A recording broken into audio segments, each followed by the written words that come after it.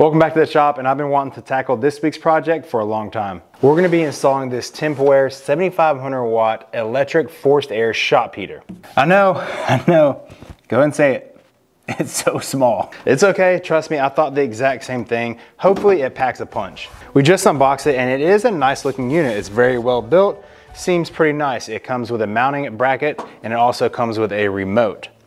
Now, like I said before, this is a 7500 watt unit, and per my research, it requires 8-gauge wire. So if you do the math on buying the actual wire, the 7500 watt unit is about the biggest I wanted to go. There was a threshold there where the cost of the wire required for a bigger heater was not really worth it. It would almost be worth it just adding another 7500 watt unit down the road if this isn't sufficient. That being said, we are running a 40 amp breaker dual pole, which is what's required from this heater. And then we have the 8-gauge corresponding wire for your 40 amp breaker. We're gonna run it in a 3/4 inch plastic conduit, and then we have some colored electrical tape because I am gonna run all black wire. I know people hate that, but I will label it accordingly. This stuff is pricey. A few of the other things we're gonna need is some wood to metal screws or fasteners to mount our bracket, and then an electrical tester to make sure that we have no power when we go to install this. Now for the mounting bracket, this is what it came with, but I'm not gonna mount it all the way up to the ceiling because my ceilings are 11 feet tall. I want it to be a little bit lower because obviously it's a little smaller of a unit, so I'm not sure how much is actually gonna heat. With that said, the cost of metal is through the roof, so I am gonna make my mounting bracket for this piece out of a 2x4. So let's go knock that out now.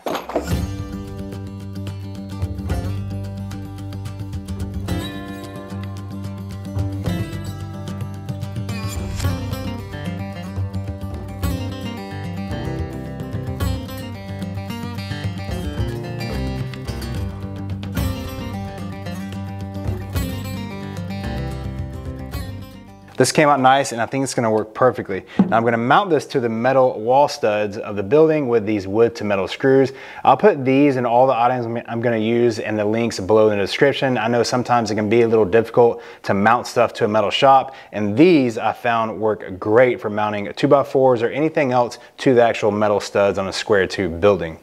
So we are going to mount this as close as we can to the electrical panel because the wire, like I said, is very expensive.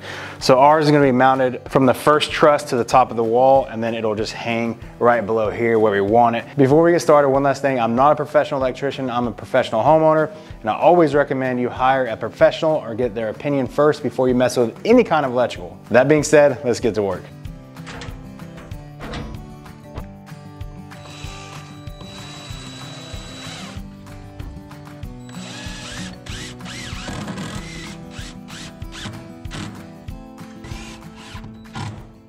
Mounting bracket is secured to the wall. Now we're gonna take the heater's bracket and get it mounted, and it does have a 3-position mounting spot for this bracket, and it comes with these knobs you can twist and easily tilt this thing if you want, which that's probably what I'll do. We'll tilt it down so it kind of faces our work area.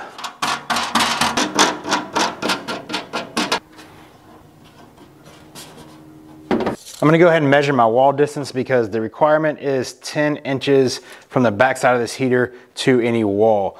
14 inches would be safe. So I'm gonna go up there, measure that 2x4 14 inches out and punch a hole in it.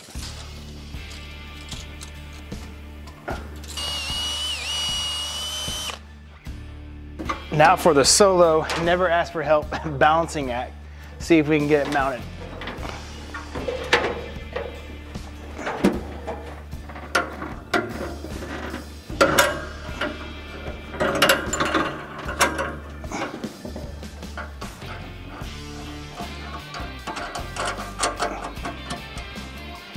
So I did do the single bolt mount. That way I can swivel it if I want to and kind of turn it where I need it. Because like I said, I'm not sure how powerful this heater will be. But big things can come in small packages, right? Perfect.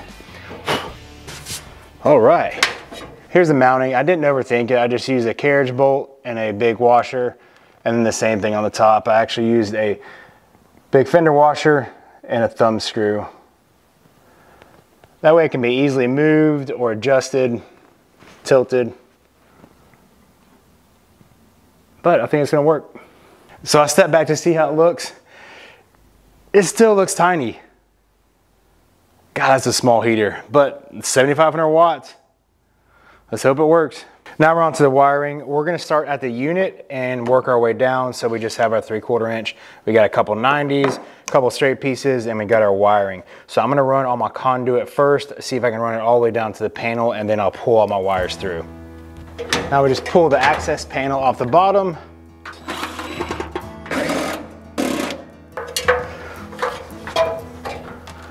All right, note to anyone doing this on their own, take your panel off the bottom first before you hang the unit up. So I think just putting it back on will be a lot easier than taking it off when it's hanging in the air. Yeah, there it goes. And look at there. We have our wiring instructions right there for inside the unit. So that's pretty cool. We're gonna have a little change of plans because I was going through my electrical bin and I found some of this liquid tight. So I'm gonna run my wiring in this and run this all the way to the heater. It's pretty much the same stuff. This is a little more costly to buy, but it's really good stuff. A lot of people don't run an interior. I wouldn't either, but I just happen to have it. So this piece right here will fit right into our breaker box, and then I can just run this liquid tight all the way to the shop heater. It'll work perfect. It will be a little overkill, but I have it, it's free. I'm gonna use this stuff.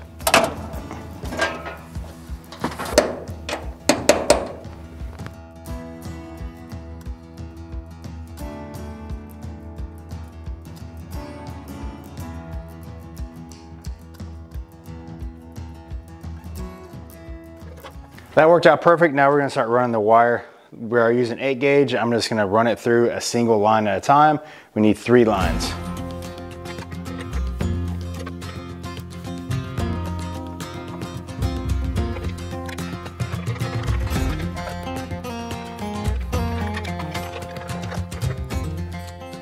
I just ran that last line. So before I cut this last one, I'm gonna go ahead and cover it with green electrical tape. And this will be the ground. We will tape this one as well. So now we know that we have 2 blacks for hot and 1 green. So here's where we're at right now. We have all the wires ran. We have our 3 wires ran in our liquid tight, pretty much whip going up to our heater right there. And then the 3 same wires are sticking out up top. So now I'm at a point where I gotta kill the power. We're gonna go dark and then I'm gonna wire all this up. We'll power it back up and then I'll walk you through everything we did to hook it up.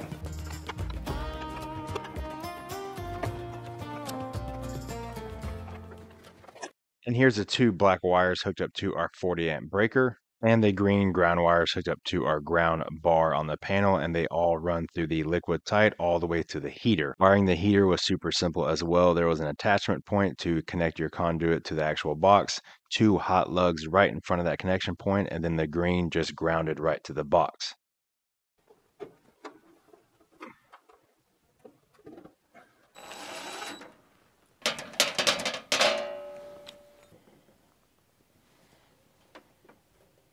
Everything is good to go. That was a pretty straightforward and easy install. Now all we have to do is flip the breaker, make sure we have power and we install the wiring correctly, and then we'll get some thermometers in here and see how fast and if it can raise the temperature in the shop. So I'm gonna flip the breaker on and we'll see what she does. All right, so we got power. I just heard it beep. There you go. So we got a mode on here. It looks like it switches from high to low. We'll keep that on high. And then the temperature button. Okay, so this is the set temperature. So let's keep it at 80. And it says it is 41 degrees in the shop. It looks like there's 2 thermometer probes or temperature probes in the unit. There's one for the incoming air, which is reading the 41 degrees. And then there's one that's inside there a little further, and that will bring it up to 80 degrees. And I'm guessing when those 2 numbers meet or match, then the unit will shut off. So far it's putting out some decent heat and it has some pretty good volume on the fan, which surprised me, like I said. But let's give this thing a fighting chance. As you can see on my garage door opener right here, it is 45 degrees in the shop. So everything in here is about 45 degrees. So I'm gonna give it 30 minutes. And then I'm gonna use my temp gun and we'll go around and check a couple items in the air and just see if it raises it 10 degrees. If it can raise the shop temperature 10 degrees and just knock off that, you know, frosty feeling once it gets below 40, that would be perfect. That is all I would expect out of this little guy. So we're gonna do that. We'll come back in 30 minutes and we'll check everything and see what the temperature is.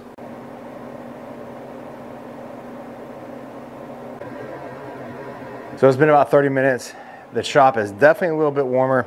Definitely feels like it's knocked the edge off. But let's check this out and see what the air temp is. Standing in front of it, it's actually kind of hard because it's pretty dang hot. So right now it's showing 350 to 400 coming out of the front of the fan, which is pretty hot. So it says on the temperature gauge on the thermostat that it's raised it to 61 degrees from 45. It was around like 42 or 45, I believe, this morning. And as you can see over here on the table, I have some tools sitting around. Like this drill, for instance, was sitting here overnight. This thing was 42 degrees, I think, when we came in. And now it's warmed it up to 54. And then the garage thermostat on our button says it is at 50 degrees. So 30 minutes is definitely raised it, I would say probably 5 to 8 degrees varying, but that's not bad. I really didn't expect anything more than that. I bet you give it 30 more minutes, it would raise it 10 degrees pretty easily. Let's try it.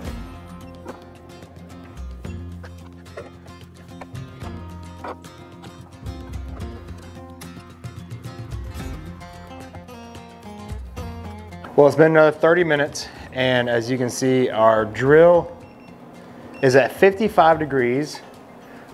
Our thermostat on our garage door opener is saying we are at 60 degrees. And the thermostat on the heater is saying it's at 71. So I think it's safe to assume that it did bring the shop temperature up a good 10 degrees, which is exactly what we are going for. That sums up another project and an awesome install and review of this TEMPWARE 7500 watt heater. Now, one thing you want to remember is heating your shop or garage, a lot of it is about the insulation factor. And in this tube metal structure that we have here, which is 26 by 40, I would say the insulation is probably rated at poor because there is a lot of things that I have to update and finish off, like the eave. There's no insulation in there, so there is a little bit of airflow. So just keep that in mind. This heater would work perfectly if you had a completely sealed up 2-car garage, probably more than efficient. But for us, it is a little bit lacking, but it does raise the temp 10 degrees and take the chill off, which is exactly what I was expecting and needed. Once I complete all the insulation and maybe bring my R factor up a little bit on this metal building, this will perform perfectly. Now, I'll definitely give this heater 2 thumbs up, but remember, it is a budget entry-level shop heater. There are much better, more expensive options that will work way better. But this one came in right around $180 and then was about $50 in material to hook it all up. So keep that in mind. This is the budget way to go. And as always, thank you guys for watching. Please like and subscribe, and we will see you next week for another project. God bless.